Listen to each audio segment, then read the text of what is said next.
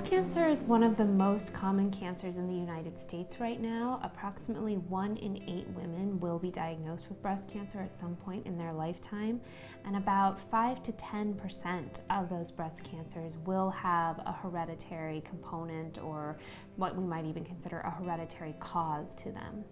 Now that we have both next generation sequencing, which allows for testing of multiple genes at a time, and also because we have learned more about some of the other genes that are out there, we are able to offer these larger panels that give patients even more information and better options for learning about their breast cancer risks.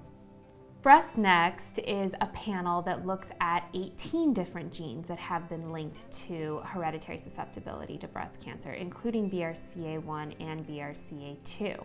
Some of those genes are associated with known hereditary syndromes, and so if a mutation is detected in one of them, there are definite guidelines and medical management recommendations to follow. They are clinically actionable, and we know a little bit about what those risks would entail.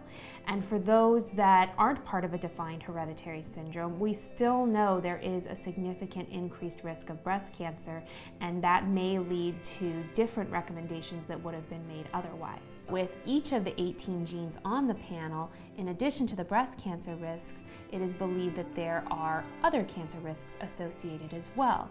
And so finding a mutation in one of the genes on the panel tells us not only about breast cancer risks, but possibly about other cancer risks as well, and that definitely impacts medical management.